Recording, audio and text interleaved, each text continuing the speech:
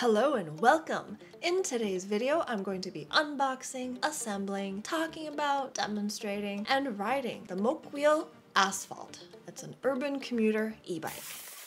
I always thought my dreams began on a pillow, but no, it's two wheels.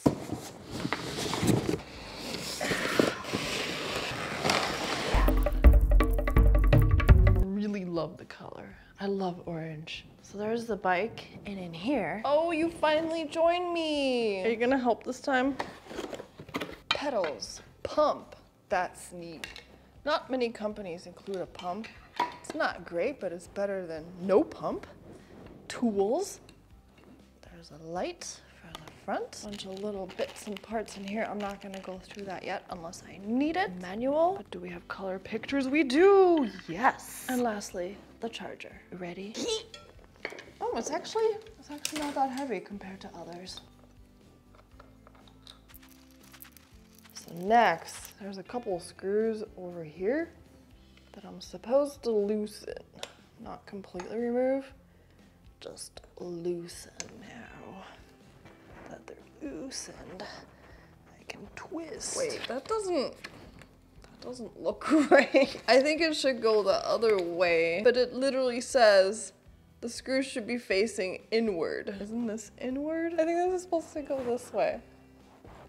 And then tighten down those screws. Now I can put on the handlebars, and this is adjustable, but for the life of me, I've tried.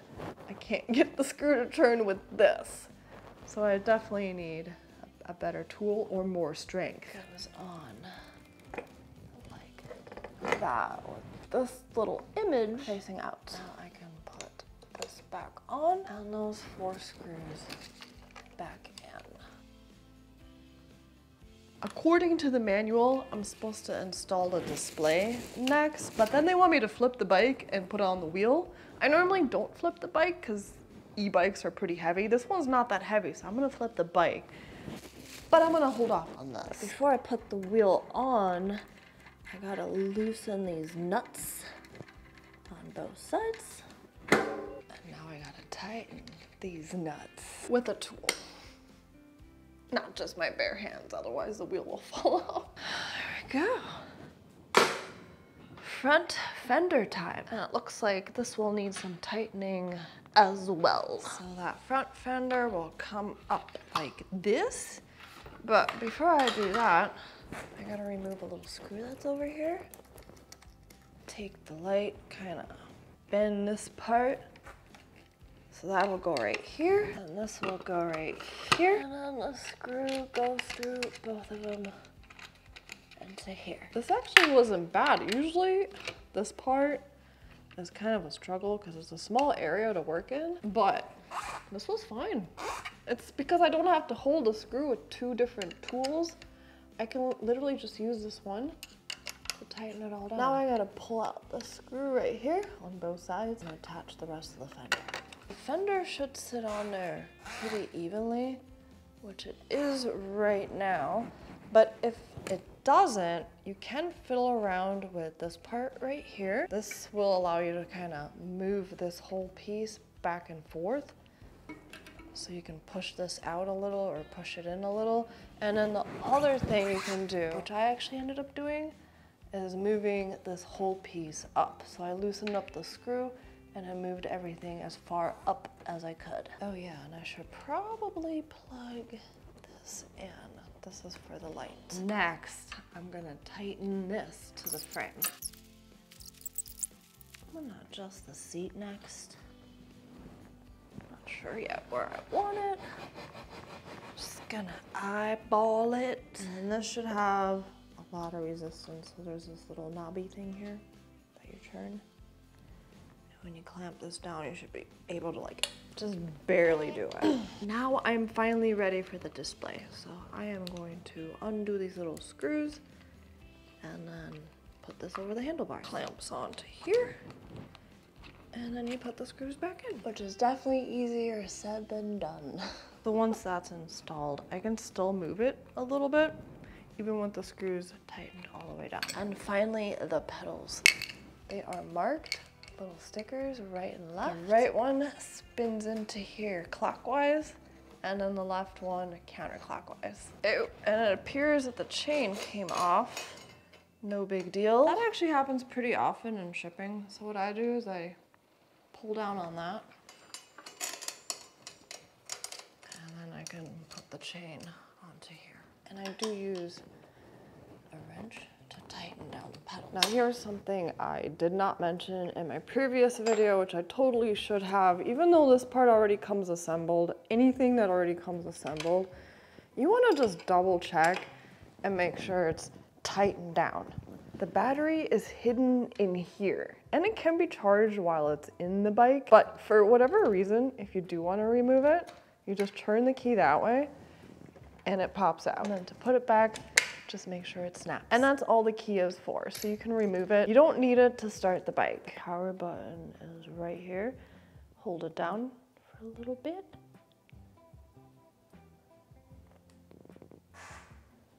So once I get going, you'll see my miles per hour right here. This will be how many miles I've traveled total.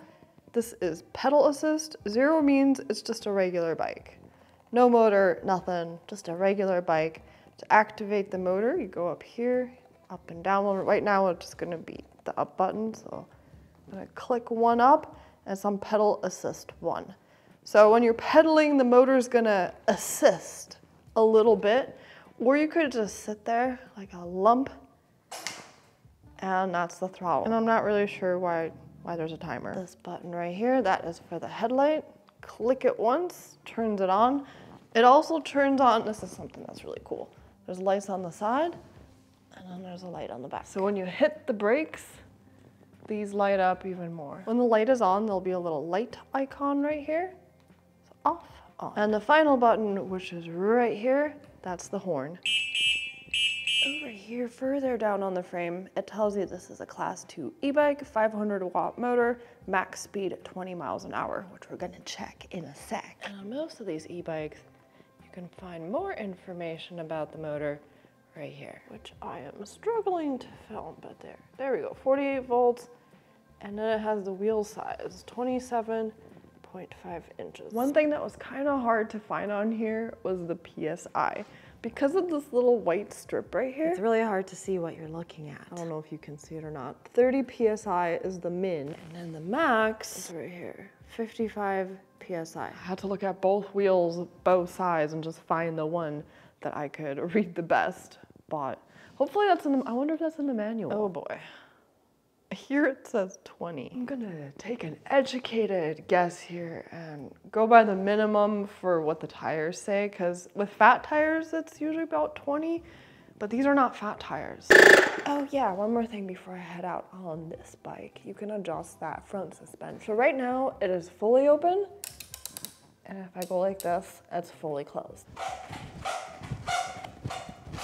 So I'm gonna use throttle only.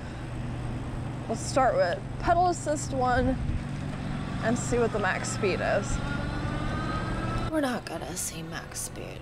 Maybe, it's really faint. You can barely see the screen. I didn't realize it wasn't showing up. Max speed is 20, like 20.5. So now I'm gonna pedal. And I'm gonna put this on. It's already on pedal assist 1. And let's see how fast I can take this. I got it on the hardest gear to pedal in. Hello, I'm back to narrate once again because once again we can't really see the screen. I got it up to 20.5-ish. With throttle, it really doesn't seem to matter what pedal assist I have it on, it caps it out around 20. When I'm pedaling, it does do the same thing. No matter how fast I pedal, it caps it out at about 20, but in pedal assist 5, I got it past 20, about 23.5. Basically, the higher the pedal assist, the more assistance you're getting from the motor. It makes it a lot easier to pedal the further up you go. So it really jumps forward when I hit the throttle. I'm a little nervous doing this one-handed.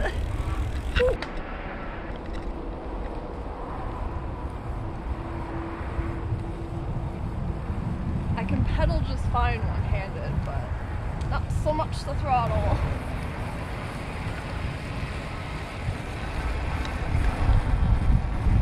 The Asphalt has an aluminum alloy frame. Shimano 7-speed gear shift system. The battery is hidden. They're using LG cells. The seat, it's big, it's nice. I like to touch it a bit. It's a good seat. There's also a rack on back, which I am now going to gently stroke. LED lights on the back, integrated ones on the side.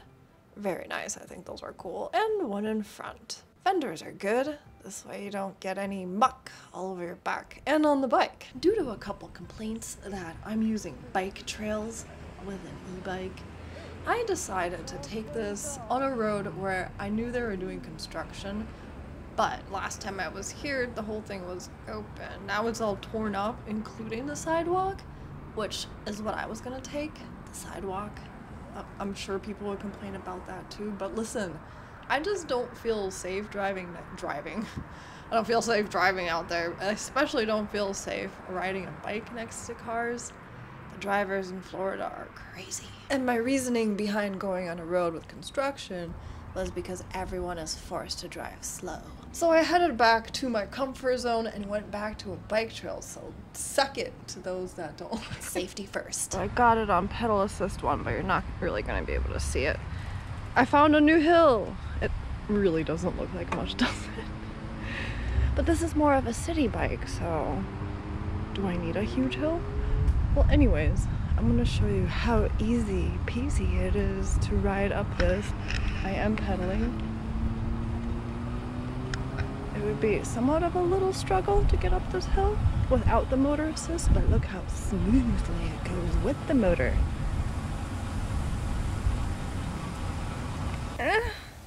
See, it's kind of a hill. It really depends how I hold the phone.